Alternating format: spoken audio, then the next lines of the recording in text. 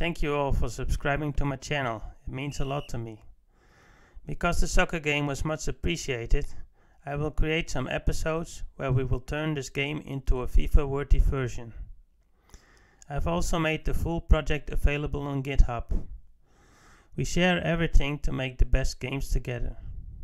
Check the link in the description. In this video, we will cover the following topics. I enjoyed filling the stadium with 3D models of spectators, but even this low poly model had some performance cost. The goal is to create a game with maximum playability, so I threw this idea overboard, and now we will use billboards instead. Billboards require way less 3D calculations and look cool from a distance. I need some images of sitting people. It would be fun to create our own photographs of friends you know and having them sit. But for now I'm gonna use an image from internet. So this one doesn't really qualify, for example, because it has chairs on it, and I want to make the background transparent. But this one is okay. So I copy this picture, and in paint.net I'm going to edit it. So I'm going to select this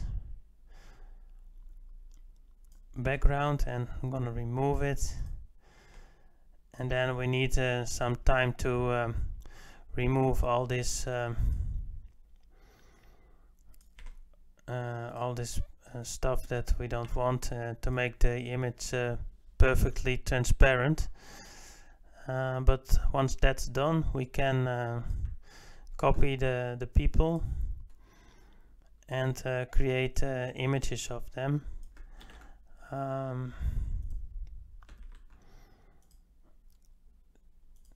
So let's put them into a new image, and you can shuffle them, so move one person to another place and so on. So you have a bit of difference there. You need to have a bit of variations. You can also just flip the image and use this. This is already different than the previous image. And we can also change the color. For example, this dress, we can change the color of that. You need a bit more time to make it perfect, but I'm just going to show you some suggestions. We can, for example, adjust the color, the hue, to make it a yellow dress or green or whatever. Let's go for blue. So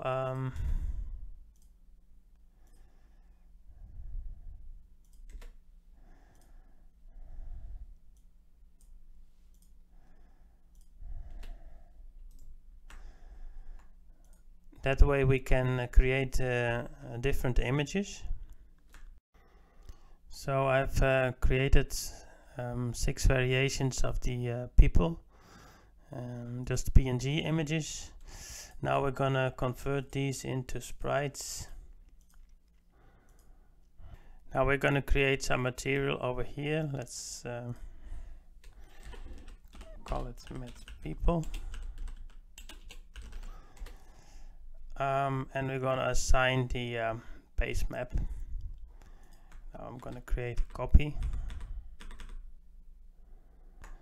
and I'm gonna set the other base maps as well.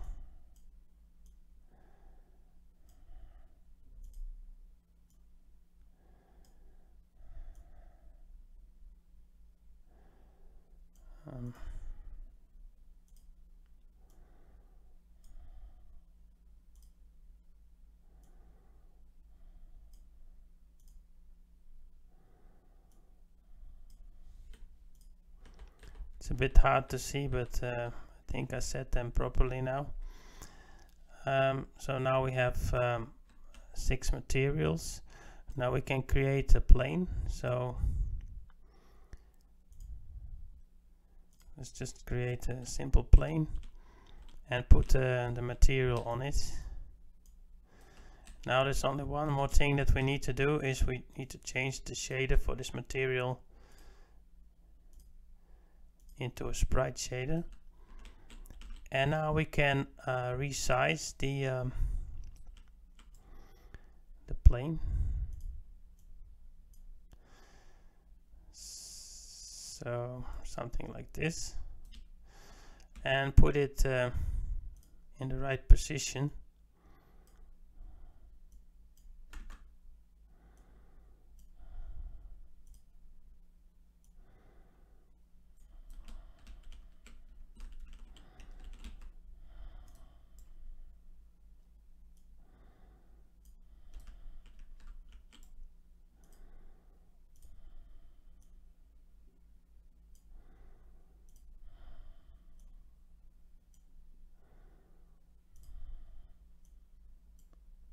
Something like this. So now we see the people sitting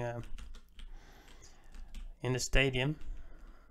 It looks quite nice. We can now copy this and use a second material for this plane.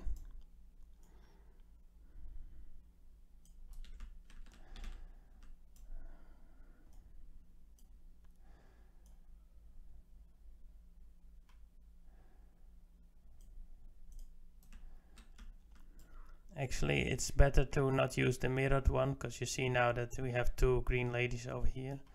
So I'm going to use a different one. So I'm going to create as much variation as I can, and then I'm going to fill up all of these stadiums. So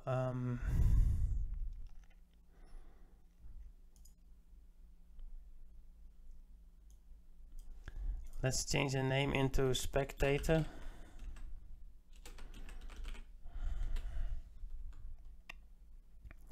And we're going to put them in here in a game object called Spectators.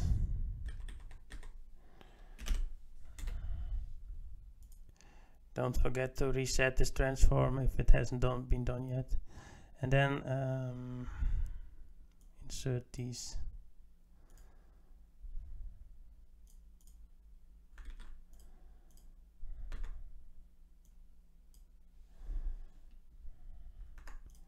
So now we can select them both and create another copy.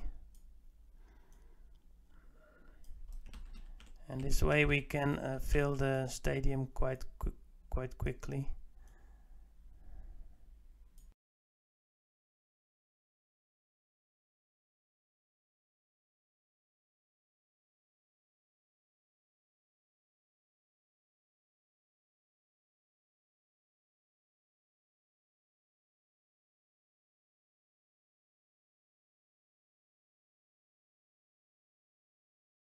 So you see how we can quickly fill our stadium with people. And it looks quite nice. I've created a new scene with a menu. This scene consists of 3 canvases, actually 4 canvases, but these 3 are displayed not all together but one by one. So when you start the game, you will see that you need to select the game mode. I've chosen to implement a player versus player, so a multiplayer version of the soccer game that you can play online.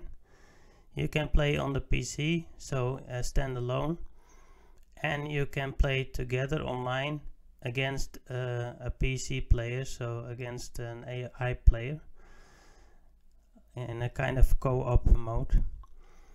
We're now still working on implementing this one, so the standalone game with the PC opponents.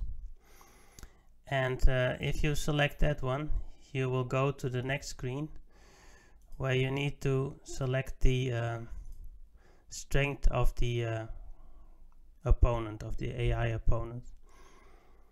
You can set strength from 1 to 5.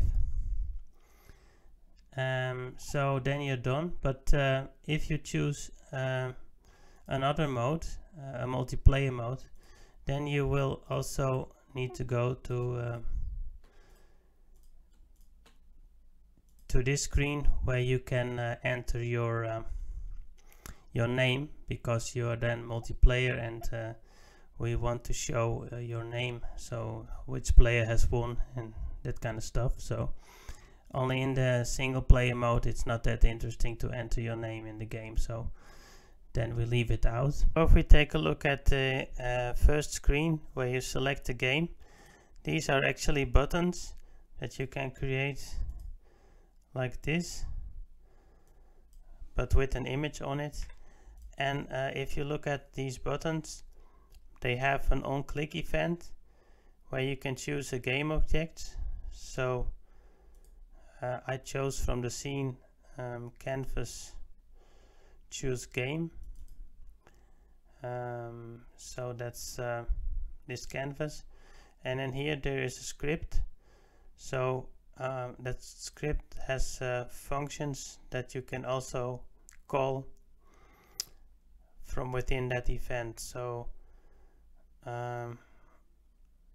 if we choose here the canvas game object, we can now select on game mode button click from this choose game script, and that code will be executed. So let's take a look at that. So if you go to the choose game script, you can see that we have here that on mode game button click. Then if you enter that mode, we set the game mode to a fixed value, and we disable this canvas, and we go either to the computer strength canvas or to the input name canvas, depending on which mode you choose. If you choose the player versus PC mode, then we don't need to input the name, so we directly go to that canvas where you enter the strength. And if you then enter the strength, you do that by selecting stars. You can see that over here. If we enable that canvas again, you can see the stars over there. Let's disable this for now. You can click these stars, actually they are also buttons. So behind the star buttons is this on star click event, and then we just load in the scene of the real game, and it will start the game. So and when you hover over the stars, you at that point you already set the strength, so that's already been set over here. So then in the on click of this, you only need to load the scene. Also over here, when you hover over the buttons, you also this is the on point enter, when you hover over the player versus player button, then we set the game mode at that moment, and we also update the highlighted button. So let me show you that. So you see that when we hover over the buttons, they light up, and this code is taking care of that. One final thing I want to mention is this. This is a separate canvas, which you can see over here. This canvas has render mode world space, and on here we have actually just a 3D object, the ball, that's also used in the game, and we have a script attached to it that will rotate that ball. and this canvas is showing on all the other canvases, no matter which one you have enabled. So that gives you a nice logo over here. So if you click, for example, on the 2-player versus PC, you need to enter your name and then the strength of the computer, and then you go into the game. This mode is not working yet, only the mode human versus PC is working. In order to make the application even better looking, we're going to add post-processing. So I'm creating a global volume over here, and I'm creating a new profile for the post-processing. I'm going to add override. I'm going to add some bloom. Let's set intensity to 3, and we're also going to add some vignettes.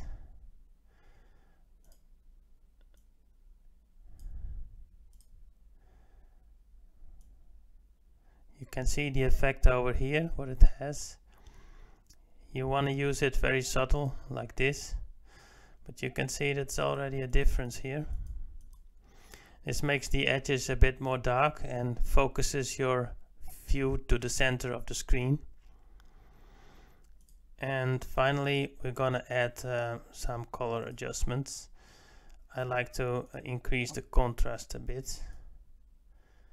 You can see now it's much brighter. So if we now run the game again, you can see the difference when I switch on and off the global volume. So so you can see here it looks much nicer with the post-processing on. Of course, if you are on a low spec PC, you may want to disable the post-processing. Let's display the game time on the screen. So let's go to the canvas, go into 2D mode. We're going to create a game object here called game time, and in here I'm going to create a text. I'm going to call it text game time, and it's going to be something like this. And we're also going to create an image over here, a white image. And now we can just put this first, so we can see the text, and the image will be behind the text. Now we can set the text color to black, so it's already black, no outline. And I'm gonna choose Anton and set it to black. Now we're going to place this element in the upper right corner. Need to resize it a bit. So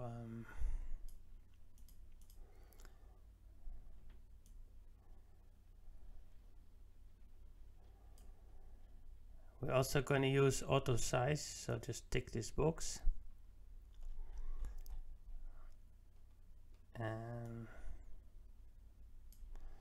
So I think this is the proper size, and then we put the image behind it.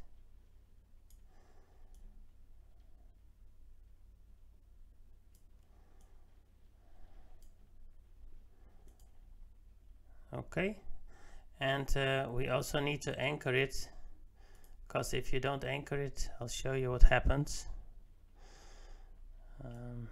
If you now resize the screen, so if you are on a different device, this game time will be not in the right position. So therefore we can just anchor the parent element over here in the upper right corner.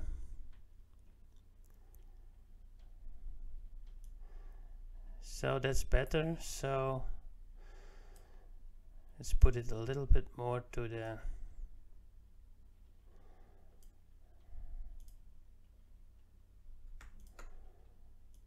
right, like this. And now we can create a script for it. We're going to put that script in here, and we're going to call it game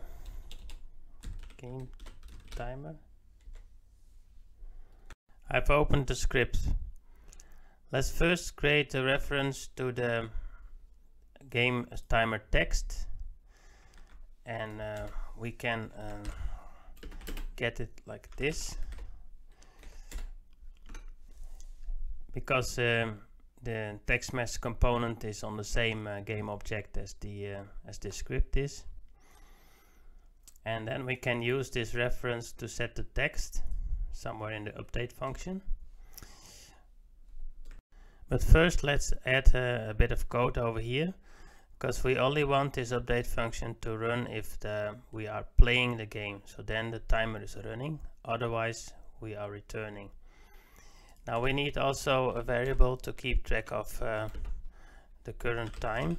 So let's call that time passed.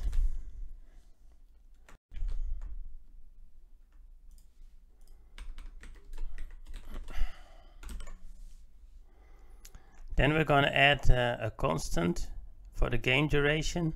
This is how long our game will take. Our soccer game will last for 300 seconds, so that's 5 minutes. I use a fixed time now. Later we can maybe make that a setting that you can play different times if you like. But probably I will keep it like a fixed time, about 5 minutes of gameplay for each match. And we need to record the start time. So if we have that, we can add a function init timer that we will call from our game script, and it will start the timer, and it will record the current time at that moment. In the update function we can see how much time has passed. Since the start time, we just subtract that from the current time, and then we have the time that's passed. And if it's longer than the game duration, then we are going to the next game state, that's match over. Now what we still need to do is display the time. So over here we can set the game time text, but we want to set it with a value that represents a real soccer match. A soccer match is 2 times 45 minutes, so 90 minutes in total. So I'm gonna write a function for this. I'm gonna call it convert time passed to 90 minutes. And it looks like this. So we use the time passed. We see how much percentage this time is of the total time. It's the game duration. And then we multiply that by 60 for the 60 seconds in a minute, and then by 90 for the 90 minutes. So now we have the total time in seconds, starting from 0 until maximum 90 minutes. Then we split that into a minutes part by dividing it by 60, and the seconds part by using the modulo operator. And then we format that to 2 zeros, and we add a colon in between. And then we finally have a nice display for the time. So over here you can see how the time is increasing. It's taking 5 minutes now to get to the 90 minutes. So the seconds is running very fast. If you don't like it and find it distracting for the game, then you can set it to 0, just like this. I just skip the seconds part, and I'll do it like this. So now we can just see the minutes increasing. It's a bit less disturbing, and it's still sufficient to get an indication of how far we are in the game. If you take a look at the dimensions of the football field, it is 4000 pixels. That's quite a lot. Therefore we need to set the properties of this texture to a size of 4000 as well. You can see now that we can see much more detail on the field. As you can see here, the ball doesn't bounce but immediately drops to the ground. We can easily change that by creating a physics material. So choose create physics material and then set the bounciness to 1. And now we gonna select the ball. We have a sphere collider here, and we can set the physics material. And now if we shoot again, you'll see that the ball will bounce. So that's all the features for today. In the next videos we will complete this soccer game and create a full mature game that you can enjoy playing. So watch out for my next videos, and thanks for watching.